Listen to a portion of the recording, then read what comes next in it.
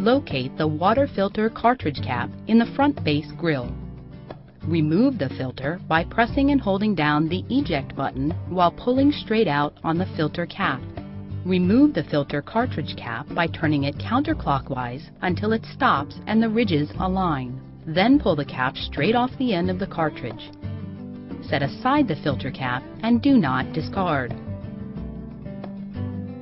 Remove the new filter from any packaging. Remove the covers from the O-rings.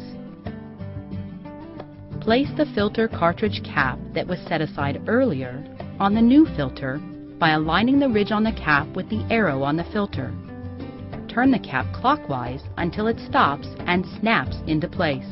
Hold the assembled cap and filter unit by the lip on the cap so that the filter cartridge arrow is facing up. Align the filter and cap unit with the opening in the grill base and push the new filter into the hole. Once the filter is completely inserted, the eject button will pop back out.